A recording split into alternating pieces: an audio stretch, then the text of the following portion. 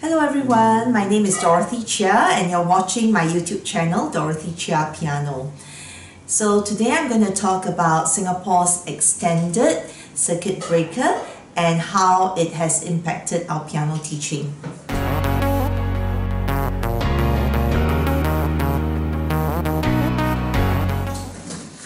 So now the circuit breaker has been extended and some piano teachers have already stopped piano teaching for a month.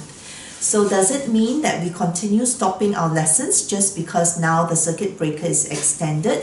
How can we convince that online piano lessons still works and remote teaching is possible?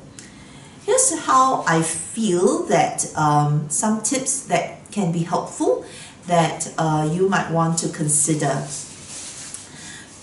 Definitely some of the students may find that virtual teaching is not suitable for them because they might feel that they do not learn well with just visual learning. Alright?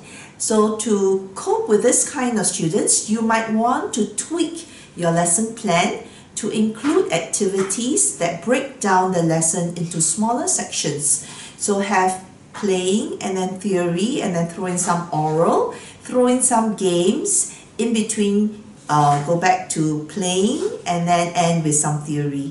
So you might want to tweak your lesson plan so that it doesn't follow the same format as your real person-to-person lesson, but include activities that will work with online lessons and that will capture the attention of the students' short attention span when we move them into virtual lesson.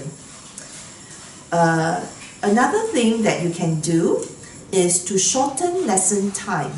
I have done this with my younger students, especially those that are 4 to 5 years old, where they cannot really stare at the screen and have lesson for 45 minutes. So with these students, I encourage parents to sit next to the kid and I shorten the lesson time to 20 minutes or 30-minute lesson.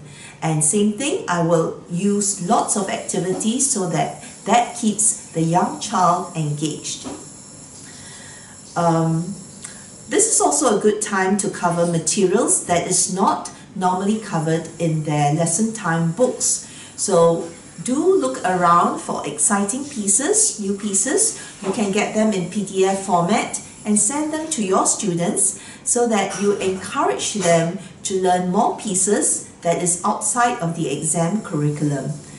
So these are my 3 tips that you can use to encourage parents to have remote piano lessons with you during this extended circuit breaker time.